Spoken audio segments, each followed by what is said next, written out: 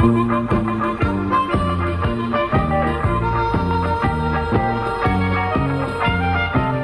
all over the countryside, hasta Leyland, hasta Leyland. Travel all over the countryside, hasta Leyland, brother. I'm with Mel Leyland, Australian adventurer, TV icon, perhaps best known as one half of the Leyland brothers. Mel and his wife Lorraine are the proud owners of Jurgen's Skygazer. Mel, tell me a bit about the van. Well, we wanted a van that would suit just the two of us because our family's grown up now, and we also wanted a van that had all the luxuries. We've reached that stage in life where we like to have everything, and for its size and its weight, it was just perfect. It only weighs 1,450 kilos, and as long as you don't overload it, that brings it well within the range of our towing vehicle. And the other thing is that it's a single axle van, and it means that we're able to manoeuvre it by hand very easily if we have to. You know, some caravan parks can be a bit tight. Well, you can get Absolutely. It into a good spot that way. And have you optioned it up or made any special modifications yourself? No, it's just as it came out of the factory, at least so far. And it's been performing pretty well. We've had no real problems with it yet. And to my amazement, it tows very, very well without any sway bars or well, load levelers or anything like that. It's got a different sort of coupling on the front, which I haven't had before, and it seems to work pretty well. So why Jurgen's? Well, we've used a lot of different vans over the years, and I've always been impressed by the first caravan we had, which was way back 40 years ago, and it was built with a sandwich construction in the walls using a sort of a styrene foam, and which made it very lightweight but also very strong, and a similar technique is used for constructing the Jurgen's vans. And I was quite interested to see that this technique's sort of still alive and well, and of course that's where a lot of the weight saving comes in as well. And the other thing is, of course, that I think it's got a lot of style. The styling of the van is just that little bit, got a bit of an edge. I think. And you know, and of course it's got nice luxuries. A shower and toilets are actually ensuite, really. Well, you would have seen just about every nook and cranny of Australia. What's your favourite caravanning destination? Oh, gee, that's a tough one. I don't know. I'm one of these people who enjoys wherever I am at the time, so I don't really think I've ever been anywhere that I wished I hadn't gone. But I guess if I was to single out any two places, give me two, right? I would say North Queensland. There's so much to see, and oddly enough, the other extreme, Tasmania. Okay. I love Tassie. Tassie's got a lot going. In fact, we're heading down that way later this year. So, if you were to recommend one must-see destination to Caravan World readers, what would it be? The place that they must visit before they die? I think I'd probably say Litchfield National Park in the Northern Territory. Why Litchfield? It's easy to get around because the roads are sealed except for one section which is a bit rough. And there are 7 fantastic waterfalls in there. But I'd also add, see it in the wet season. Ah, yes. A bit more spectacular. Oh, incredible. And I've seen both the wet season. It's very nice in the dry, but if you're going to go in the dry season, go in the early dry season when all the waterfalls are still running well. And it's a sensational piece of country, readily accessible. You don't need a four-wheel drive. You can, take your sedan in there, and your caravan. To your Ask the Leyland days, what's your fondest memories?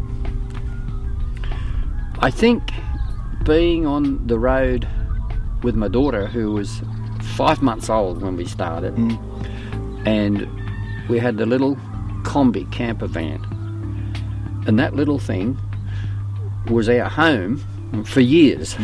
We lived in it. We got very fond of that little old bus. It used to take us everywhere. And I just think being on the road, knowing that every single place we went, there was a story to tell.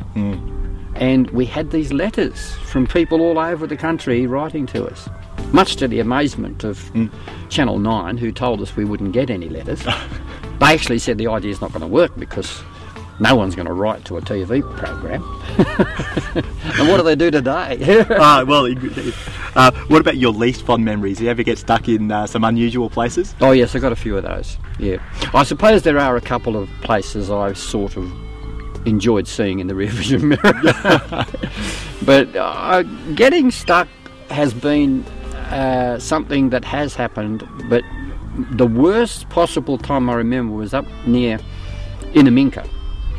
We'd been filming and the rain came while we were away in the desert area, and we had to drive out.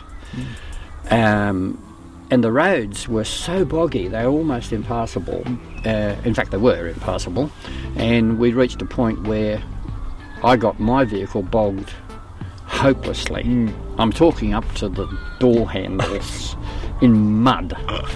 About 5 o'clock in the afternoon, just before we were due to try and find a campsite. Right. So obviously we stayed there for the night, but it took us all night and most of the next day to get that out. Luckily we had 2 vehicles, lots of shovel work. And then eventually when we did get out, all the roads were closed. We had to drive around the road closed signs. We didn't know that they'd been closed, but we were stuck in there. But that was probably the worst experience because there was just nowhere to get dry, nowhere to camp. We were living tents at the time, and you know, we just couldn't find a dry spot, so we slept up, sitting up in this car, leaning over at an angle. Not a lot of fun. So what is it about Australian caravanning that appeals to you most? I think caravanning appeals to us because you've got with you all your own stuff. You're not, you know, motels and hotels to me are like padded cells. You know, you get in a lift to go up to your room and there's 4 or 5 other people there and they don't talk to you. Just standing there looking at this wall.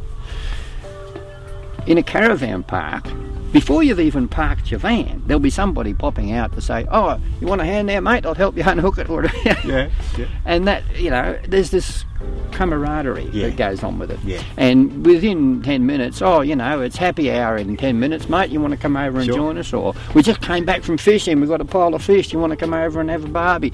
This is what caravanning's about. Yeah. It's not always about the travelling, you know, it's about the people that you meet. And we experienced that, Lorraine and I, 40 years ago when we got our first van. And we never ever lost the interest in it, and we've never been without a van. Fantastic. And do you have any caravanning plans for the near future? You mentioned Tasmania. Yeah, we're going to Tassie, and we're going back to Central Australia again.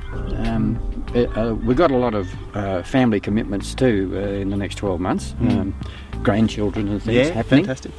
So we've got to sort of juggle things around, but we're looking to go to Tassie, and we're looking to go out into the centre. But really, with us, it doesn't make much difference. We enjoy it, even if we get away for a weekend sometimes, which we do every now and then, just for a few days. It's a good way to go. Terrific. Looking back over the course of your life, your career, and in travel and also in media, any regrets? Not really.